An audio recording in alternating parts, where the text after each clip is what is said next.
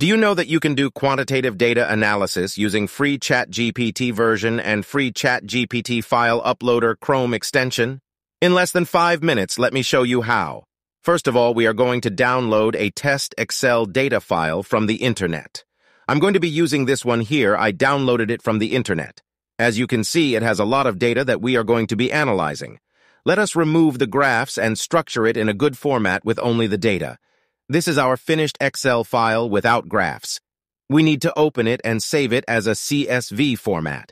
ChatGPT can analyze any formats, but I feel it is always better to convert to CSV. After that, we now have our file to be analyzed. Part 2. Now let us download a Chrome extension that we'll be using for free to upload our data files for analysis. Go to Google and in the search bar, type Chrome extension's ChatGPT file uploader. I'm going to leave a link to this extension in the description of the video. Now let us open this ChatGPT file uploader link. It will lead you to this extension. As you can see, this is a free Chrome extension with over 30,000 downloads. Let us install it. Just click the button Add to Chrome and the installation process and activation will proceed automatically. Now we have our extension installed. Let us check it out. Go to Chrome Options, then go to More Tools and then Extensions. This is our extension installed and active. Now let us check it out in ChatGPT. If you don't have a ChatGPT account, I have a video on how to open up an account and also how to use ChatGPT.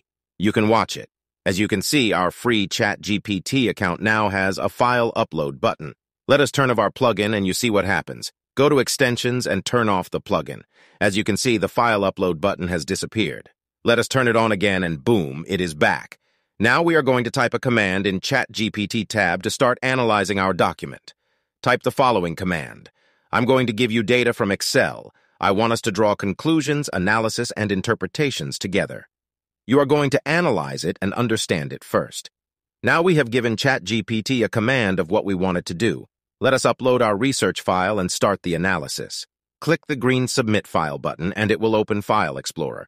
Now look for your file. This is our CSV file. Let us select it and the upload process will start. As you can see, ChatGPT has uploaded all our file. Now, if you see that it has stopped, for example, when your file is very long, just press Continue and it will upload the whole document. Also, through this process, it can bypass the document is long error that happens when you just copy the data from Excel and paste it in the tab. Now, ChatGPT has decided to organize our data first in a tabular form. It understands the columns and rows of the data, and it correctly links the data to its title. Now we have entered everything in ChatGPT. What is left is us asking questions. ChatGPT is saying that now that the data is organized, please let me know what specific questions or analysis you would like to perform on this data. It is even giving you examples of what it is capable of doing. That we could analyze sales by region, rep or item, calculate total revenue, find top-selling products, etc. This is awesome. Let us give it this command. Give me a list of all possible analysis we can do on this data. As you can see, we have over 20 possible actions we can do on this data. Now we can ask ChatGPT to give us a solution to each one of them until we are done with the 20 of them. You can always just copy the answers and paste them in your Word document and then organize after. Let us be a little more stubborn. Let us ask ChatGPT to answer each one of them one by one. As you can see, the AI is reading the list and giving us analysis on the data for every parameter on the list. Now let us try analyzing the options one by one. Type the following command in ChatGPT. From the data I provided, analyze total sales and revenue for each region, that is, Central, East, and West. We have our data analyzed with answers.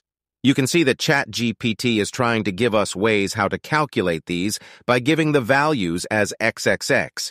We need to change that and get actual values. Let us type the following command in ChatGPT. Let us ask it why it is representing the values in the format XX units. This representation is just an explanation of how it is coming to the answers. Let us tell it to continue. In this way, we are telling the AI to continue and fill in the values to give us real values and not example of how to come to conclusions. As you can see, we have real values. Below, we have a summary of the interpretation of the thought process. You can proceed to ask questions one by one until you have analysis of all your data. You can copy the results in Microsoft Word and do some editing and formatting, then you proceed to save. This can save you so many hours of hectic work. You can analyze any kind of data with this method. This is helpful mostly for simple to moderate data tasks.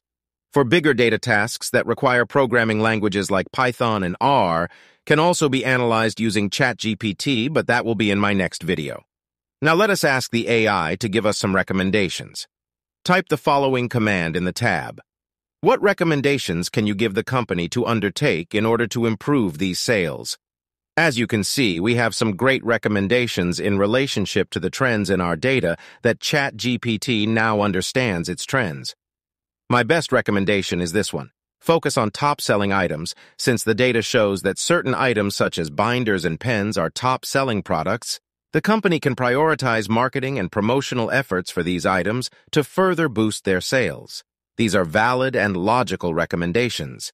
You can proceed to ask more questions or even ask ChatGPT to identify questions you would ask it to focus on. This is a great way to analyze quantitative data, and it is all free. Isn't this awesome?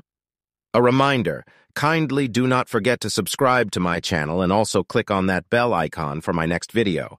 I will be talking about representing this data on graphs using ChatGPT in my next video. If you have any questions, kindly put them in the comment section. I will be answering them. Thanks for watching, gang. Meet in the next video.